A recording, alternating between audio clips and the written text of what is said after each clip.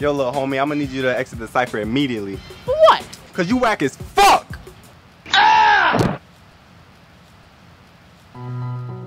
Hello, I'm Scumbag Squires. Most of you may know me from Devil Up Comedy Channel. But today we're here to talk to you about a less funny matter.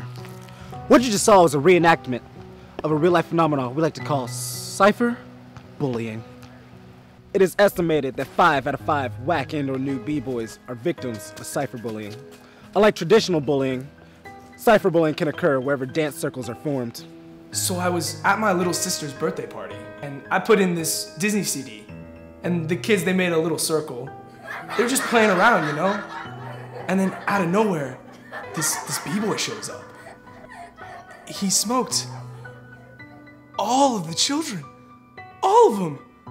We here at Devil Up Comedy believe that together, we can end cypherbullying. But quit being little bitches! Before I was the detestable yet charismatic scumbag you know today, I too was a victim of cypherbullying. I was roasted in the cypher, pushed out, even banned. The emotional torment haunted me everywhere I went. Girls made fun of me, and b-boys looked down on me. At my lowest point, I even considered starting a Tumblr about my abuse, but that's when I decided, this shit's gonna change. I had to dig deep, but eventually I found my inner bitch nigga, and I killed him. From then on, I was the one roasting cats in the cypher. The ladies started digging me, and I had the respect of my peers.